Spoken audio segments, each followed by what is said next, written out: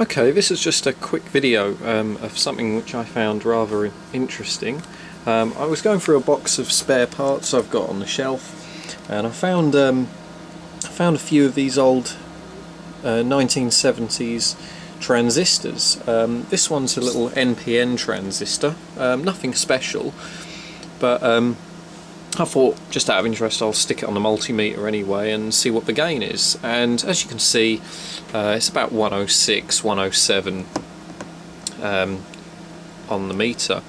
But I was just about to pull it off, and what I found was, when I just held on to it, the gain increased. Now, I wasn't sure at the time whether it was because my fingers were touching the connections on the bottom. I wasn't sure if it was if I was touching the three legs, and that's why the gain was increasing. So I could only conclude that it was the heat in my fingers which were increasing the gain in the transistor.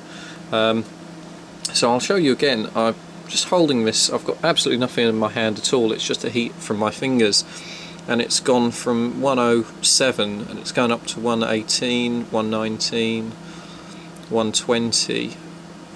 So what I decided to do was, I thought maybe I'll stick a soldering iron on it just for a moment, just to see what happens. Now if you watch the meter, just as I pop this on there,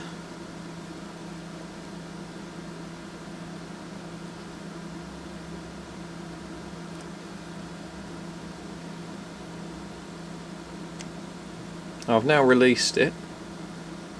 That will stop, and now it's coming back down.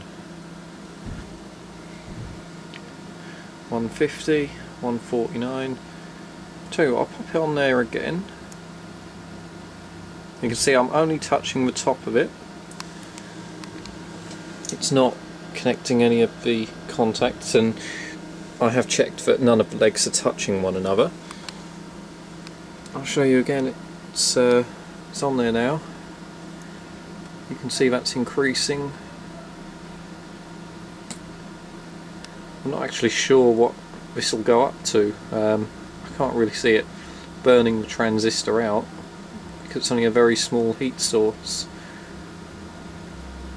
I'll keep lifting it off just to prevent it from overheating, but you can see it's gone right up from what was 109, I think, or 107. It's gone right up to 191, 193. So you can see that the gain has almost doubled just by placing a small heat source on it. And I can tell you from, I mean, you can see I had the soldering iron on it just now, and it's actually pretty cool to the touch. It's a little bit warm, but certainly not uncomfortable to hold. So yeah, it's just a little interesting thought.